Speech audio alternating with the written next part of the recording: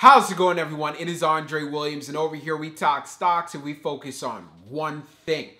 Always protect your profits. And today we're going to be talking about ChargePoint. You guys know how much I like this stock for the long term, and I know it's been a while since I've given you guys an update, so you know I had to do a video for you guys. I won't waste any more time. Let's jump into the agenda. If you're new to this channel, I just want to let you know we have timestamps down below inside the description. But if you are a shareholder or you're thinking about taking a position, I highly suggest you watch this full entire video. So the first thing we're going to be going over is a technical analysis. We're going to be taking a look at support. We're going to be taking a look at resistance and where you can come up with a game plan if you plan to trade it for the coming week. We know there was a lot of volatility. It's pulled back quite a bit, so it's essential that you guys watch this portion. And then we're going to be going on Fintel, taking a look at the recent institutional ownership and as well as the short interest information.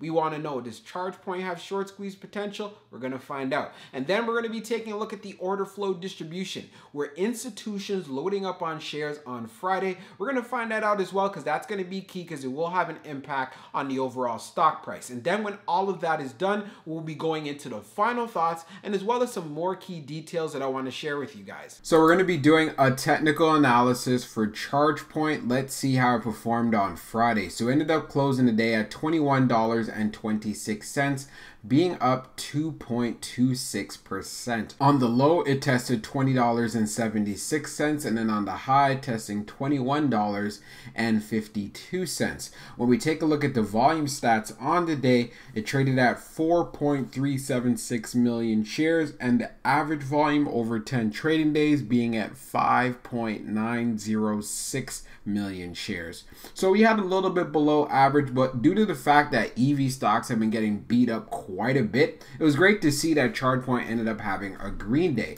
When we take a look at our chart, we're using the 1-year daily chart. You can see from the RSI down below, we're right at 38.59. So yes, we are in the oversold territory, but as you can see, it is curling up. So let's get to the chart. As far as for our moving averages, we are below all three of them, which is the 200-day, the 100-day, and as well as the 21-day EMA.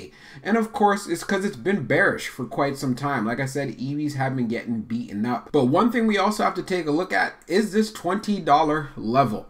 Anyone who believes in the long-term prospects of ChargePoint, I say, hey, as far as a starter position is concerned, if you can get in at $20 or below, that is not bad whatsoever. The last time we actually got into these particular levels was back in May, and we got even lower down to 1909, and this was back also in April. So taking this into consideration, I do see this as far as a long-term investment. You guys know that already on this channel. But as far as the technical setup is concerned, you want to look forward to seeing a strong movement and seeing a test for it to go to at least $22.50. I think this is very doable, especially going into next week. And considering where the price is right now, where it closed at $21.26, I think, hey, things are definitely looking good if you're looking for a short-term setup here. But one thing I wouldn't be too shocked about if we continue to see some consolidation and some support being built up in this area in regards to the high 20s, because it did test 2076, and of course it's been showing some strength there to hold itself up fairly well. So we're going to be taking a look at the recent institutional ownership and as well as the short interest information for ChargePoint. So as we scroll down on the page, green rows indicate new positions while red rows indicate closed positions.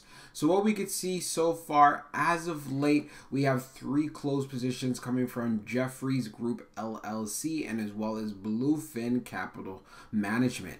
But what we can see as far as new open positions, it is fairly significant. So there's a lot of institutional activity. Most notable, we could see 1832 Asset Management that went in with just over 48,000 shares, and we had the Voya Russell ITM Midcap Index that went in with just over 19,000 shares. And keep in mind, even when 1832 actually got into their position, it was at a cost of $35.62. So take that into consideration. So now let's take a look at the short interest information. So scrolling down the page, we see the short shares availability is at 750,000, updated 12 minutes ago. And the short ball free rate is at 0.88%.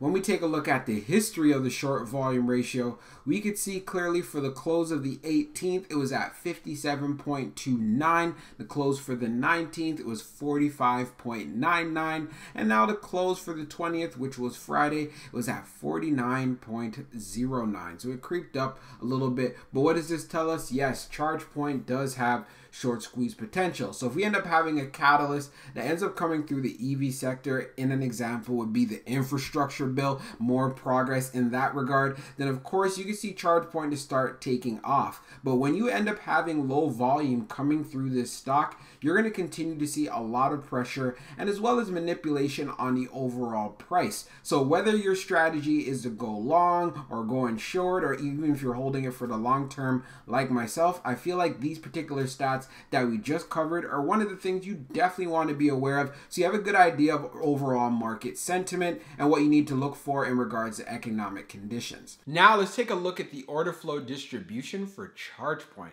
So we can see here on the inflow it was 12,380, and then on the outflow it was 13,112. So we ended up having an outflow day. So on the large we had 0 for both. On the medium it was 5,383, and then on the small it was 6,998. On the outflow side, on the medium it was 5,391, and then on the small it was 7,721. When we take a look at the large scale orders in the last 5 days, for August the 20th, on the Friday that just passed, we had 0. But we had big time outflows on the 19th and as well as the 16th, and we had zeros on the 17th and as well as the 18th. So taking a look at this data doesn't surprise me whatsoever. We saw a lot of outflows in the EV sector overall in general. You know, ChargePoint is a very volatile stock. There's many who are trading it, and when you don't have a lot of volume coming through it, you're going to have some pressure on the overall stock price. So I want to make sure that's something you understand, especially if you want to have ChargePoint in your trading strategy. A lot of it feeds off of speculation. So when that speculation is not there, you're going to end up seeing outflows and a pullback in the stock like you're currently seeing right now. So now let's jump into the final thoughts and as well as some more details. So for my final thoughts on ChargePoint, there's one thing I want to bring to your attention here. We saw for quite some time there was a lot of attention coming into the EV space due to the infrastructure bill. Now that that's kind of waned, because you know what, it's going to take some weeks and possibly even another month before we get another update. Now we have outflows in the industry. It is no longer speculative like how it was before. So you're going to end up seeing a lot of stocks pull back. So instead of being frustrated or being concerned about this, if you want to get in at a lower cost average or get into a starter position, then I feel like it's worth an extra look. You want to take advantage of these outflows or these red days or corrections that you're seeing inside of the stock. This is the best time to buy, because we could see on a consistent basis ChargePoint trades in its range. It was moving, it was at $25, $26. I know many people who took advantage of those swing opportunities. If you're not trying to take advantage of those swing opportunities, that is perfectly fine. But one thing you have to understand, if you're holding shares long term, you shouldn't be concerned about this short term volatility. We've known they've also done some offerings inside of the past, and even at the current price of where it's at when they did their offerings, it's also higher. I think it was around the $23 range. So if you even buying right now, at least you know you're getting in at a price below a lot of institutions. But make sure you do your homework and as well as some more due diligence before you actually do this, because it is going to take quite a bit of time before ChargePoint actually becomes profitable. So I want to make sure I'm being very clear about that. So for anyone who is a value investor, this may not be the right play for you. This is all growth right here, and you're pretty much just betting on the fact that, hey, EVs are going to be the future. It's going to be the way going forward, and I just want to make sure I get my position in right now. That's the type of investment that ChargePoint is, and it's part of the reasons why I have it in my portfolio. So if you're looking to actually get into ChargePoint and you only want to do it for the short term, then wait for that momentum to come back into EV plays, infrastructure built, and so on, and then base your strategy off of that. And myself personally, I'm not a big fan trading in sectors where there's not a lot of big money flowing through it.